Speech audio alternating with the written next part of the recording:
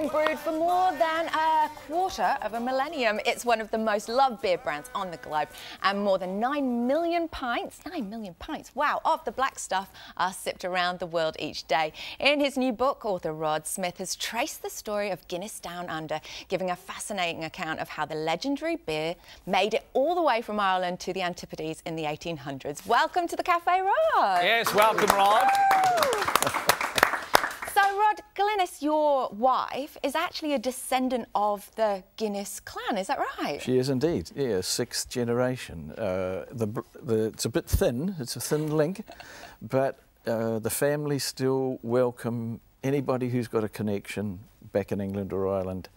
If you're a Guinness, you're a Guinness. Wow. Yeah. OK, so does that mean you get free entry into the Guinness brewery in Dublin? We did get free entry, and you get a free pint, of course, if you go into the storehouse. Yes, it does. That's good. And is there a tenuous link between her first name and Guinness? Glennis and Guinness? No?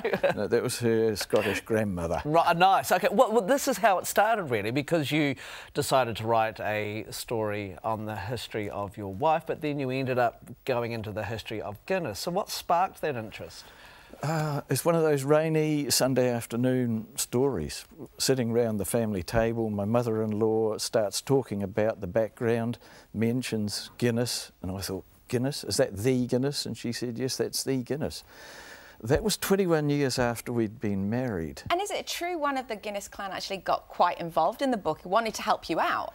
Yes. The 3 or 4 that I talked with were all very helpful. One in particular, Edward, who wrote the preface, he's 90. Wow.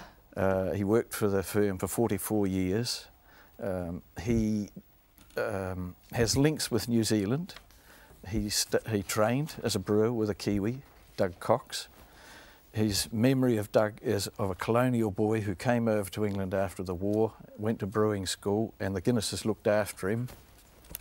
And one Sunday afternoon, the Guinnesses were trying to remove a big shrub out of their garden, and they were dilling around, as Doug would say.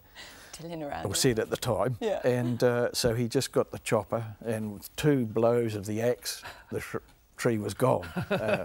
So the Guinnesses have, that family have a fond link with New Zealand. Yeah. How did it, briefly, how did it end up here? OK, well, 2 grandsons of Arthur Guinness, the brewer, were the Burke brothers, Edward and John Burke.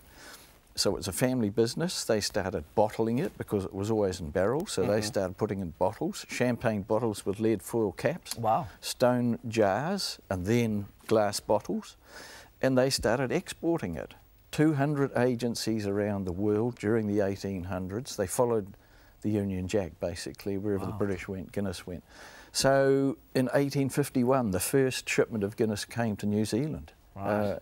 And there's always been enough drinkers to sustain the volumes in New Zealand. It did thin out in the 1970s, and it wasn't brewed here anymore then. We had to import from Australia. Then when draft came in the 1980s in New Zealand, Guinness beer took off, and it's maintained a steady run ever since. Hasn't it? With so much competition, and I know that, it's one of the first books written about Guinness, so some of the, the founding members very excited about it. Yes, this is the first one for the Antipodes.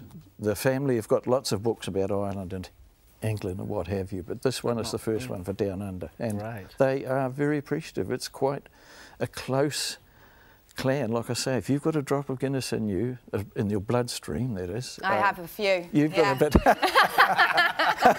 I'm part Irish, absolutely. Then you're welcome, and any contribution you can make to the family is appreciated. Guinness Down Under is available now from all good bookshops. It's a great insight into the history of Guinness and also New Zealand. Yes, thank you very much, Rod.